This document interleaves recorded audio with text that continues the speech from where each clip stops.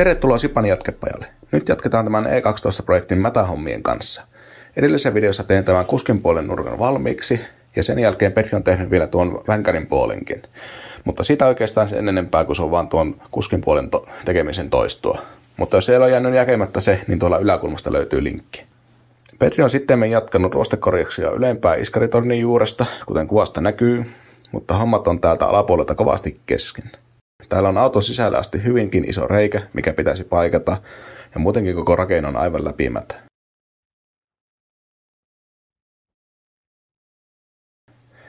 Petri on tosiaan etupuolta tehnytkin jo hyvälle mallille, eli että siihen ei tarvitse koskea.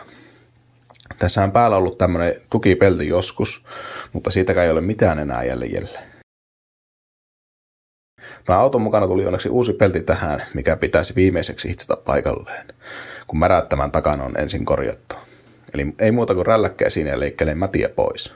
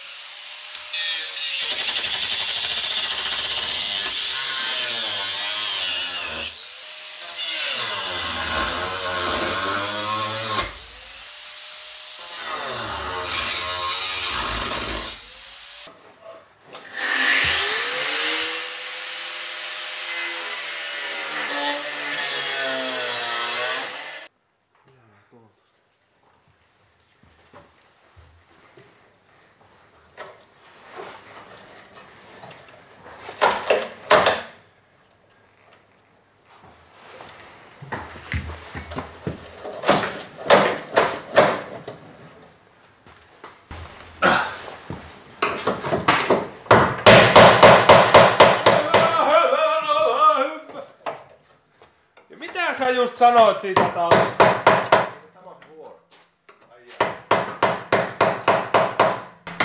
Mitä sä teet? No, hankala tuo kulmat ei saa rälläkkää. Mä leikkasin täältä sisäpuolelta. No niin mäkin vaan kun se on niin... Tää on se väärinpäin siinä. Sehän se oli. Tän mulla kuule tuli, mä tulin ihan justiinsa. Olisitpa nähnyt tämän palanen, miten se oli tähän. Tuli helvetin hyvä. Oli.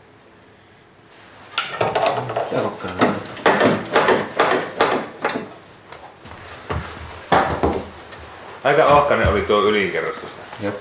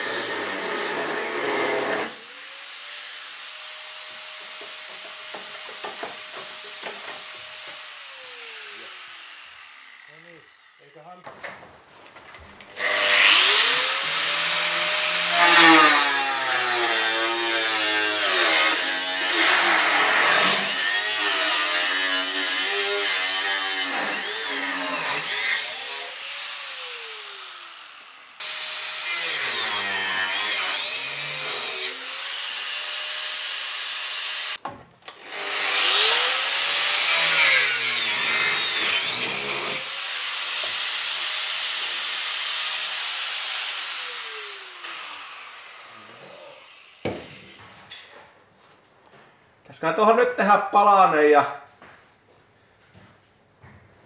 Te ei ota liikaa kerralla helvettiin tuosta. Joo, lähdetään.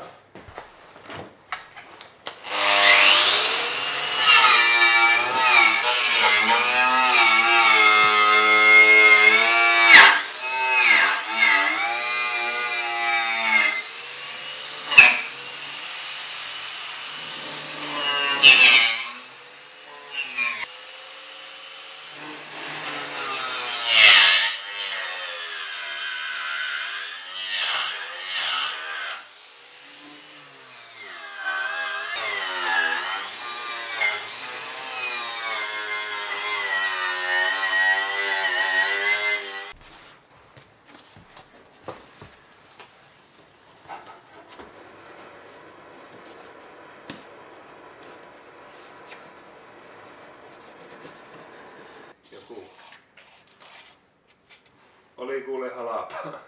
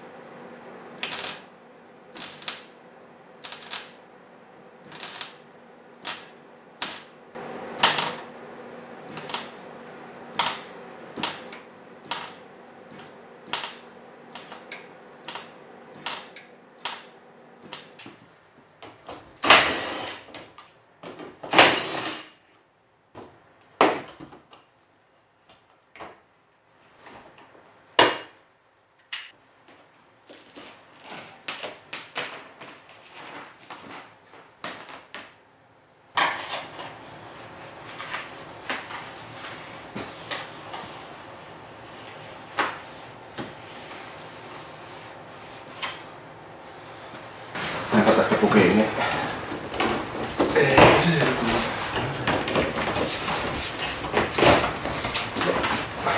Mä otan siltä puolella.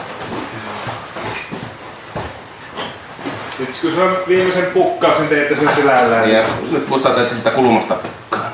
Tai en pukkaa. Niin.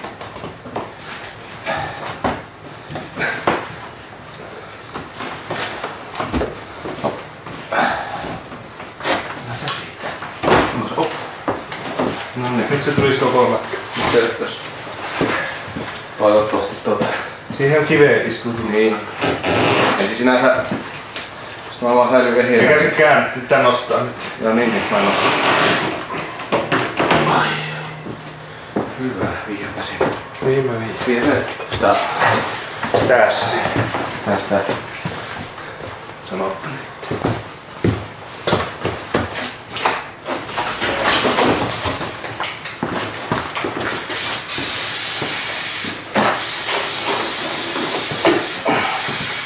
Vielä oli mätiä. Ei oo uskonut. Ei oo uskonut. 5 vuoden päästä otetaan pois se sitten. Ehkä. Niin ja siirretään johonkin muualle. Hyi. Entäs toinen puoli? Samalla. Ehkä ihan niin paha.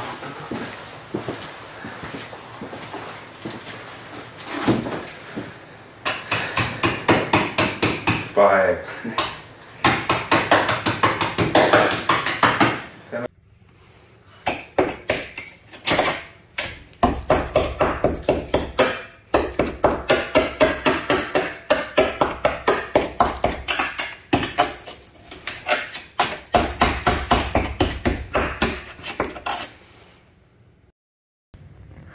Jaha, ei se aina kaikki mene elokuvissa. Elikkä tuossa tosiaan tein silloin aikaisemmin tämä pellinpalasen paikan tähän näin. Tämä on onnistunut oikein hyvin täältä. Tässä pitää jatkaa alaspäin sitten tätä korjaamista. Mutta se varmaan tehdään sitä myöhemmin, kun oikeasti grillillä tämä auto, kun se alkaa olla aika vittumainen tänne alas konttaamaan, hitsaamaan näitä. Tän lähinnä saadaan tämä rungon rakenne korjattua tässä kuntoon ennen kuin nostetaan grilliin tämä auto. Ja tässähän tämmönen paksumpi palanen oli, mikä on niinku periaatteessa koko tämän iskaritorneen tuki tässä. Tää niinku on 2 millin tämmöstä rautaa. Ja tätä mä koitin tehdä semmoista yhden ison palasen, mikä niinku tukkee koko tätä hässäkkää. Eli tästä nyt on vähän niinku osaa vaan sitä enää jäljelläkin tää alun perin ollut. Ja täällä on tämä palanen sitten, tämän näköinen. Tämä passaa helvetin hyvin tänne paikalle ja mä tätä varmaan puolipäivää saa tänään häisin eilettäin. Mutta tässä on semmonen ongelma, että tämä on täältä etupäästä liian ulkona ja takapäästä liian takana, niin kannattaa, että pitäisi mennä linjassa nuo rauvat tuosta noin. Niin tämän kanssa ei nyt saa tuota palasta, mikä tulee päälle tuohon paikalle ollenkaan. Elikkä tuo on täysin mitätön tämä ei ihan turha ruvetaisi muokkaamaan tuota palasta enää. Niin se pitää tehdä nyt uusiksi. Ja sitten mitä mä koitin pikkusen tuonne täppälä paikalle, niin tämä on liian paksu, eli tuo oli 2 millistä tuo alkuperäinen tuki tuossa. Ja tämä on 3 millistä vai oliko tuo päällekin. Niin siinä on vähän turha iso paksuusero, se on ihan persissä itsestä kiinni. Mä taian tehdä tämä nyt sillä lailla, että hylätään tästä materiaalista tekeminen ja mä jätän tämä ensi kertaa. Mä ostan semmoista 2 millin rautaa, mikä on saman paksusta, mitä tuo vanha hakija teen tuon uusiksi oikeilla mitoilla sitten tuon palasen sitten myöhemmin. Mä varmaan jätän nyt täksi mä tänne niin näkymistä niin vähän sinkkimalle tänne päälle, kun mä hiekkapohjaltavan nurkan, kun tässä periaatteessa kun kaikki pinnat täällä oli ruosteessa, mutta se oli vähän sitä pientä pintaruostetta, niin ei ehkä maksa ja vaivaa ruveta purkamaan kaikkia rälläköimään irti täältä. Niin mä tosiaan vaan hiekkapuhalsin sitten ja nakkasin vähän sinkkiä tuohon päälle, että se ei sitä ruveta uudestaan ruostumaan. Niin laitetaanpa tämä kohta holdiin ja jatketaan ensi kerralla, kun mulla on sopivaa materiaalia tuohon. Mutta sen verran me ehkä voi vielä tehdä, että tämä Petri, kun tosiaan teki tämän nurkan okoksi tuosta noin, niin mä voisin ehkä vielä kerätä hitsaamaan tuo keulan tähän paikalleen, koska sitä varten kaikki on nyt valmista. Tää on tämä puskurin kannakelattaja, mikä on tuossa läpipyörillä pulteilla kiinni tuolla, niin jos sen saisi tuosta irti ja hitsataan se keula tuohon paikalle, niin näyttäisi ainakin jotakin saanut aikaiseksi, koska säälittävän näköistä, kun päivä äheltä ja tuommoisen palasen saanut tonne nurkkaan paikalle, niin kokeiltakin saa edes tehtyä niin näkyvää tälle kertaa. Joo, eihän sitä mihinkään lähde, vaan nuo yhtä puuta nuo mutterit tuo pultin kanssa ja se pyörii läpi takkaan. Mutta kun laikataan helvettiin ja hitsataan mutterit sinne taustalle niin toisellekin puolelle.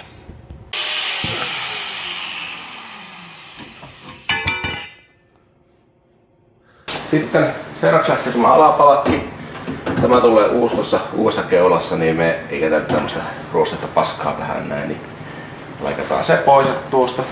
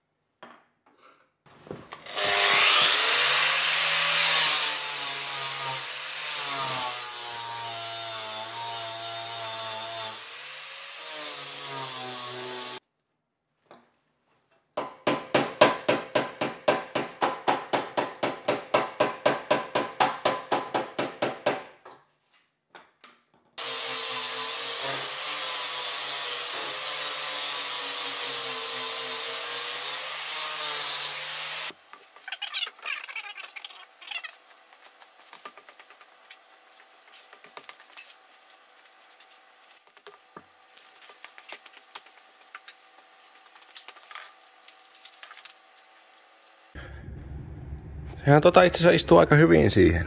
Tämä puoli oikeastaan aika lailla täydellinen täältä. Ei muuta kuin hitsailee kiinni. Tällä puolella se vähän se irvottaa. Mutta tosiaankin taitaa olla, että tämä, mikä on tämä koloni, tämä ei tarpeeksi syvää tuosta noin, niin mä tuosta vähän leikkaan pois. Ja sitten sen lisäksi, että mä leikkaan tuon pois, niin mä nyt merkkailen tämä, että mihin kohtaan tämä istuu tässä.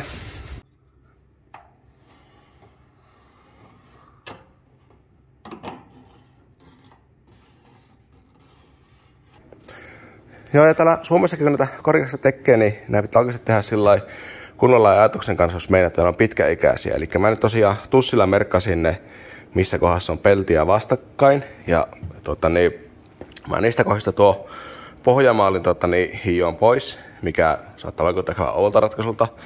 Mutta siihen tämä kun nyt hitaan paikalleen, niin tämä pohjamaali, mikä tässä päällä, niin se pallaa ihan... Se pallaa kokonaan pois, sillä ei tee niinku mitään sillä panalla maalilla. Niin mä nyt noihin paljalle pelille pihottiin kohtiin ruskasin sitä sinkkimaalia, mikä on semmoista sinkkimaalia, mikä ei palaa pois, kun sitä hitsataan vierestä. Eli se sinkkimaali jää sinne saamaan sisään suojaamaan peltiä, ettei se rupisi sitä ruostumaan uudestaan. Niin sen takia nuo on tosiaan nyt, mitkä kohdat koskee peltiä vastakkain, ne on hiottu pellille. Mä ne suihkasen ohuelti sinkkimaalilla. Ja sen lisäksi tämä keula on tämmöisen pikku neloskoneisen keula, eli tuossa on tommoselle pienelle syylärille paikka. Niin mä nyt vielä kun tän tässä irrallaan, mä laikkaan tuon pikkusen syörärin paikan pois.